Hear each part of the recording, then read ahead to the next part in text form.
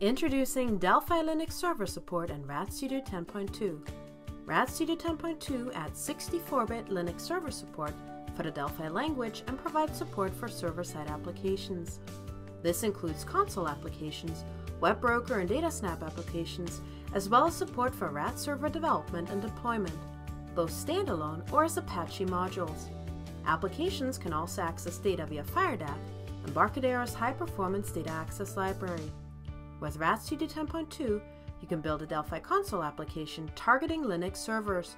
For example, you can easily get the OS version returned as a string and displayed with a write-line statement. We can deploy this console application to both Windows and Linux without any code changes. Running it on Windows, we see the expected output. Via the target platform's right-click menu, you can add Linux support to your console application. Using a connection to your Linux PA server, you can debug your Linux application right from the IDE. We can see the output from the console app in the event log window, and we can inspect the variables in memory too, just like you would expect. With Delphi Linux server support in RAD Studio 10.2, you can also build, deploy, and debug a standalone WebBroker module on Linux. For example, you can deploy the same application designed for Windows servers to your Linux servers. On Windows, we can start the web server and test it from the browser and see our response as expected.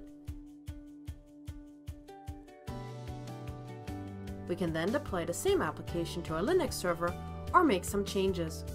For example, we can set the server to start automatically in the run server method right before the while loop and update the message shown in the browser after deploying the application to our Linux server and connecting to it from the browser.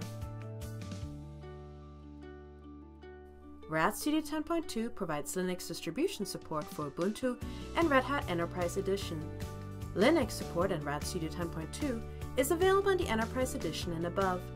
Delphi Linux Server provides support for RTL features including Linux file system access, threading and parallel programming library support, memory management, and HTTP and REST library support for HTTP calls.